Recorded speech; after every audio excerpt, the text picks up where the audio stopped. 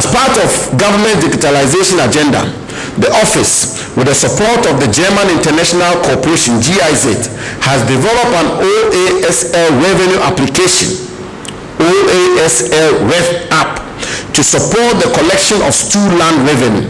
Staff in all 9 operational regions of the office have been trained and are using the app for data collection, billing, and payment. Boundary protection. The Ghana Boundary Commission has completed the construction of a land boundary terminus, Pillar 1, on the Ghana-Togo border, and paves way for us this year to commence the second phase of the boundary delineation. Land boundary reaffirmation exercises with Cote d'Ivoire and Burkina Faso also continue unabated.